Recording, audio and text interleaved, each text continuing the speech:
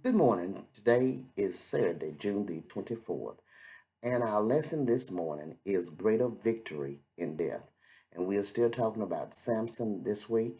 Um, Samson has went through several occasions. Unfortunately, I didn't get a chance to share those with you this week, but Samson has went through several occasions in where the Lord uh, allowed us to have a look back on Samson's vow and what that meant. And that lesson was for Wednesday, and it came from Numbers, the 6th chapter, the first verse through the 8th, and the 13th through the 17th verse. It expounded on the vows of a Nazarite, of what all it entailed, and it is a good lesson to read. Also on Thursday's lesson, Samson and the woman of Timnath. That lesson spoke on the woman that Samson chose to be his wife. And his mother, he went to his mother and father to speak to them and ask them, what I want you to go get her for me to wed.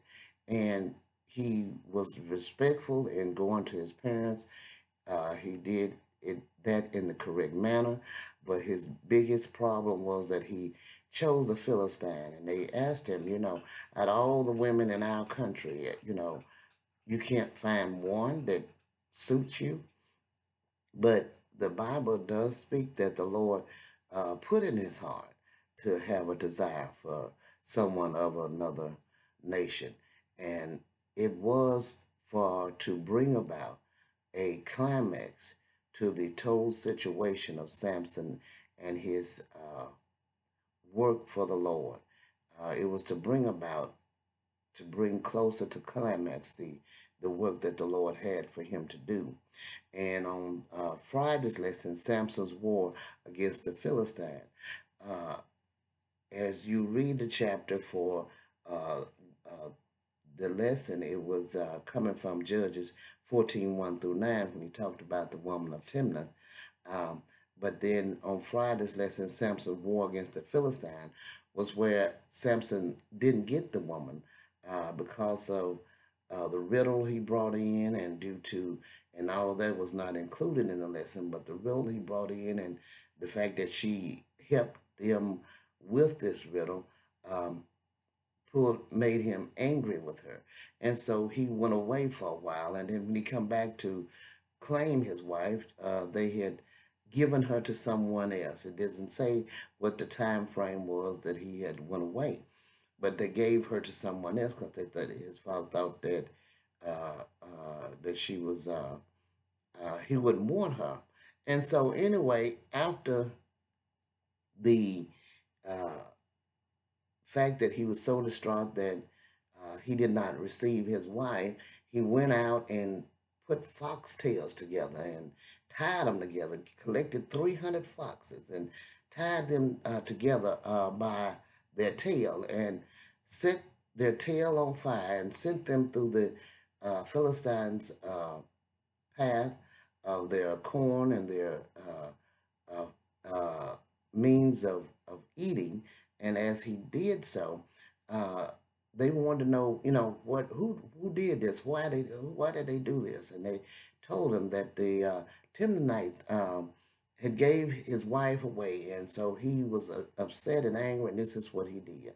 And so they went in and killed the father and the mother because of this. And now today our lesson is the greater victory in death, where Samson, it doesn't go through the lesson of Samson with Delilah, but we are at the point that they have captured Samson. And this is where we're coming from. And this is coming, Samson's greater victory in death is coming from Judges, the 16th chapter, the 23rd verse through the 31st.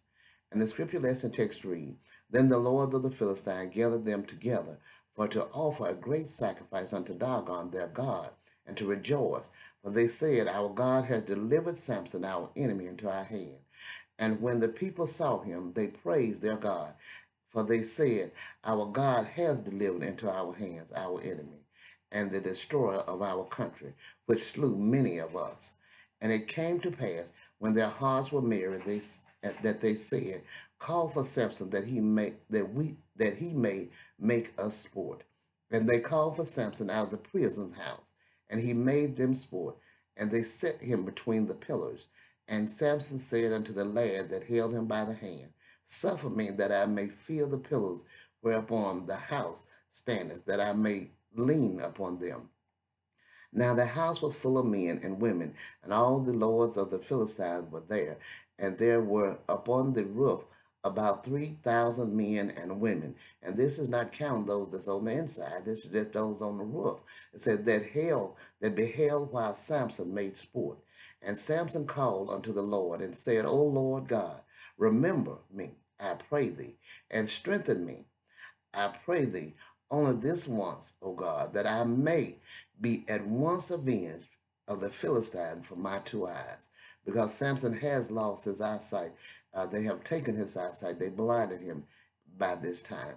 And Samson took hold of the two middle pillars upon which the house stood, and on which it was borne up, of the one with his right hand and the other with his left.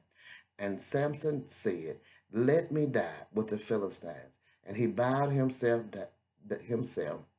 with all his might, and the house fell upon the lords, and upon all the people that were therein. So the dead which he slew at his death were more than they which he slew in his life. Then his brethren and all the house of his father came down and took him and brought him up and buried him between Zorah and Eshtaol in the burying place of Monah his father. And he judged Israel 20 years. Amen. This is a great lesson. First, going back to the 23rd verse, it says, "Then the lords of the Philistines gathered themselves together. They were giving praise to their God that they had caught Samson, but they don't realize that their their abilities was only through trickery and Samson's weakness for a woman, and this brought about his capture. They wasn't the ones that did it. It was Samson's neglecting himself, which brought about his capture. And our capture into sin, into destruction, into things that bring us down, many times the things that we have put into our life, we have allowed in our life.